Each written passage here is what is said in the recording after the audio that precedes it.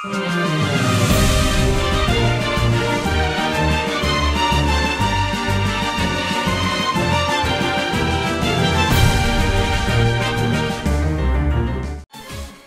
everybody, welcome back to the channel.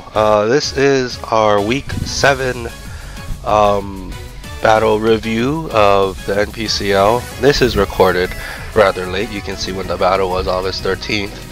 Sound a little sicky. I haven't been able to get to this. It is now November now that we're editing this one.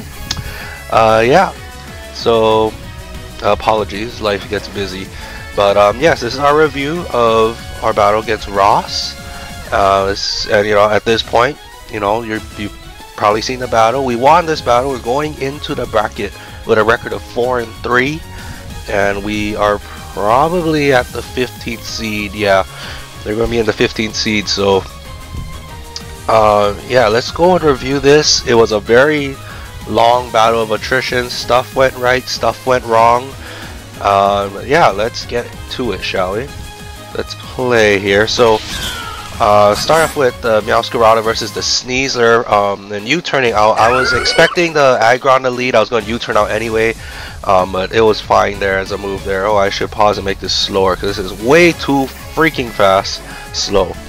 So yeah, we U-turned out. Obviously we're not going to stay in against the Sneasler, and we bring out Gastrodon, and seeing this sub Swordsdance set was pretty scary here. I sent out Gastrodon knowing it can take the hits. I Earth Power, and I thought, oh, I fricked up because I'm thinking it's weakness policy. Though we don't see it. And with the close combat, we lived the close combat and knock it out with the Earth Power. The crit did not matter because of reduced defenses. But yeah, I don't know the item on the Sneasler. We don't see any leftovers. We don't see any Black Sludge. We don't see Life Orb. So I'm kind of clueless of what the item was. Maybe it was like Flying Gem Acrobatics or something like that. But anyway, we knock out the Sneasler, the big threat on Ross's team here. And then obviously Serena comes in and we are up to switch out. We go into Celesteal, which completely walls Gastrodon. And here we see a Reflect. A very I didn't even know that Serena gets screens, so that's a very good thing to see there. And we see the Oka Berry as well, so really prepared for that fire type move coming in. We send out Gastro to just kind of sack, really, because I didn't need Gastrodon for anything more besides the Volcanion. Maybe that was a mistake there on our part actually. We see the Iron D going up, and I do recover. That was not my intention for it, but I do know. Oh, see, it didn't even matter. The Iron Defense knocked it out anyway. But I think the key was to leave Gastrodon in. I think it was to actually just sack. Honestly, I probably should have saved it for Volcanion. Volcanion is a threat, even though I have Regidrago here. Our team gets, look, these three cannot handle Volcanion just based on typing alone. So that was probably a really big mistake on my part, losing Gastrodon that early. I sent out Morgrem next just because I know this thing is body pressing. We can get our screens up and then Parting Shot after. We can even get some Thunder Waves off if we really wanted to. So here you see the Parting Shot. We're going to get out of there really quickly and go into Celesteela. Because Celesteela is built defensive. Actually, don't remember at this point, but we do have to reflect up. Our defense is boosted. And then we know that Agrons like to be more physically defensive than special. So that's why I'm going for the Flamethrowers here. And Leech Seed just helps to aid with that recovery as well. See, Flamethrower does a great chunk of chip damage, 30%. And we are just going to eat these body presses and recover HP in the process here. As you can see here, we're going to Flamethrower again, almost knocking out Aggron, but Ross has the rest up his sleeve here. So he stores his health all the way up, and now I'm going to guess Iron Defense, Body Press, Rest, Sleep Talk. Guessing that's his move set there, but we are free to click Flamethrower now for 2 turns of free Flamethrowers. I don't know what happened there. Aggron was still asleep, so maybe there's no Sleep Talk there. But out comes Volcanion anyway, a very good switch in. And then we switch out to Regidrago, which is AV, of course, on this turn. It's a very evil sounding cry. We see it's, you know, we're AV, we can take the hit with no problem and then counter with an EQ. We know Florges is in the back though, so you know we have to kind of watch how we play. EQ was probably, obviously could have probably gone for Declaw. Oh, we do for Declaw now. We do a lot of damage on that Serena. We do outspeed Serena. We did force the switch there. No reflex, so that's fine with me. We are going to switch out into Celesteela. Cinder Ace now. We do see the heal bell, so Aggron is now awake and can freely click that body press or whatever for free. We court change. I take your screens, and for no particular reason, I just wanted your screens. And we U-turn out of there into Regidrago. So we take any special hit coming our way. Oh, never mind, the reflect is gone. But that would have been cool if we took the special hit, right? We EQ, and obviously we outspeed again, right? So we're just gonna declaw for free. But Serena goes down, he leaves Serena in. So Serena goes down, no more screens for anybody. And out comes the Hypno. So Hypno, I really like Hypno. As a specially defensive Pokemon, I really like Hypno. So seeing this barrier, body press, rest, sleep talk was very scary. You can see Declaw's just ripping into this Hypno, and then we see the rest. So this was a very, very scary mod to deal with. And sending Meowscarada is also very scary because we do see that it's body press, Hypno as per Gen 9. So very scary stuff.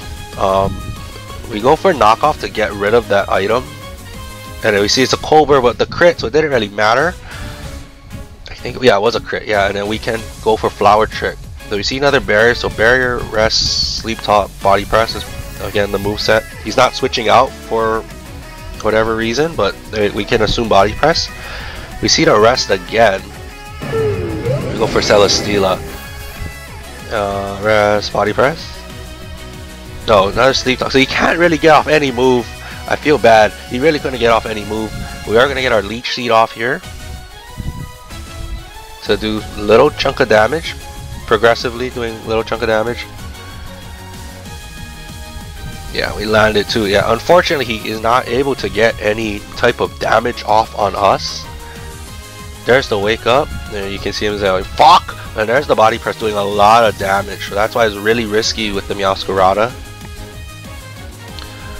But you can see we're just going to recover health, slowly dwindle him down. See the body press again. We're not going to switch into Meowscarada. We're going to dwindle it down and then come in at an opportune time. I don't think burn affects body press because burn affects the attack stat, not the defense stat, and body press is more the defense stat. So there's the rest. We go for a chunk of chip with the flamethrower and get some recovery off. Then we switch out here to Meowscarada, I believe. No, we go Morgrem. Oh, I see. We're gonna set up the screens now to reduce some of that damage from that body press that is coming. Well, you see, it's +4 barrier, so he's gonna hit at max power body presses basically. We get the reflect off here, and then we can go for parting shot to get the clean switch out. Let's see, yeah, Morgrem is slowly getting its health back, so a very damaged Morgrem is now almost healed up. We see the rest again. And we switch out here into Meowscarada, I believe. Yeah, parting shot out, Meowscarada. Yeah, what do you? Yeah, you're going for rest, and he can't get the move off. He just can't get the body press. He's only getting barrier. Good thing I didn't bring Dusknoir. Dusknoir would have been really good here.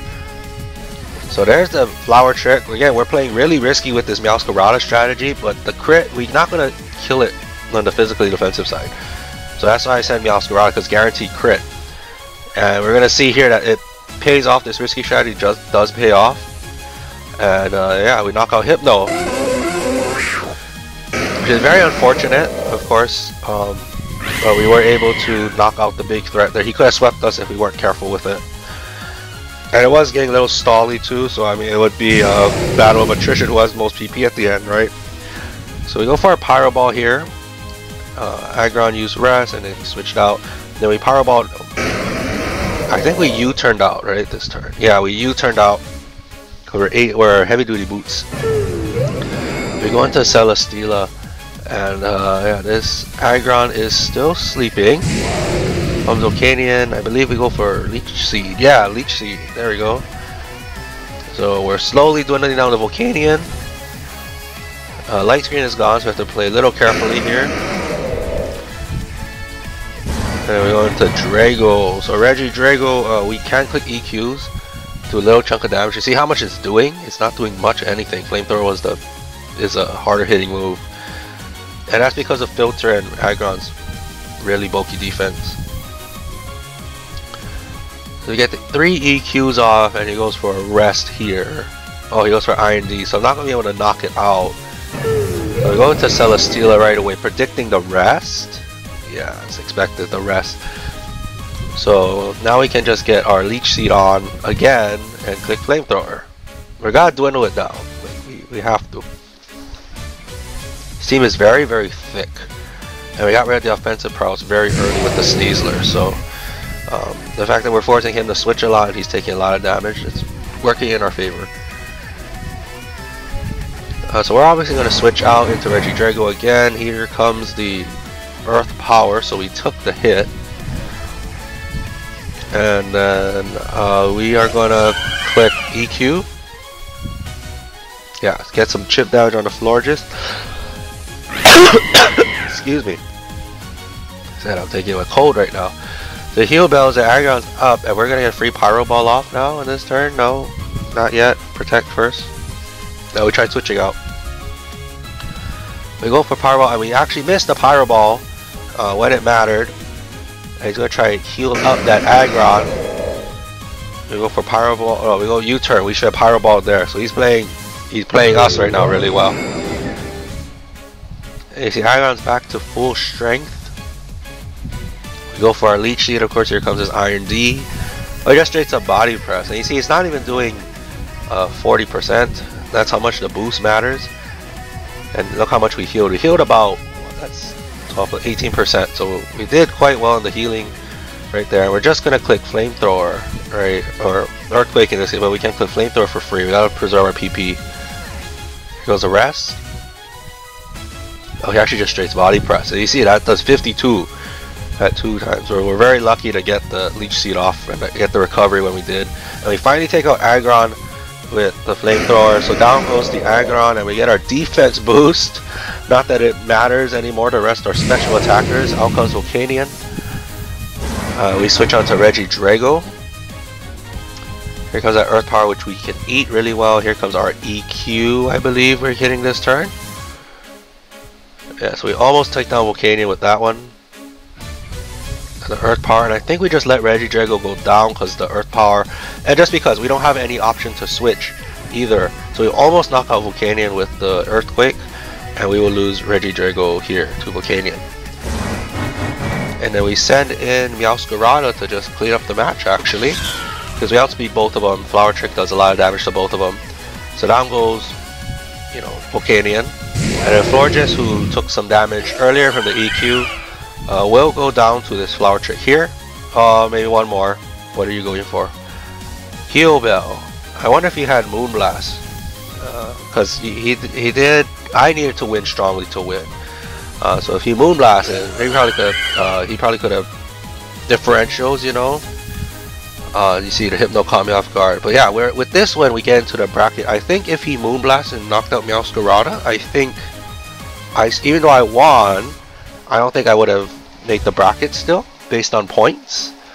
So I don't know, maybe I don't know how they calculated all that. Win is stronger than points, but if he Moonblasted me there and beat Meowscarada, I think he would have gone into the bracket over me. So I think I'm very fortunate there that he clicked Heal Bell instead. But yeah, with this win here, we go into the top 16 bracket, which we are facing against the Lavender Town Liperds next, so that'll be a fun one. But yeah, no spoilers for me. We'll see what happens next time. You know, we have Team Builder and all the battles coming up and the review after. So stay tuned for that, and I will see you all next time. Bye bye.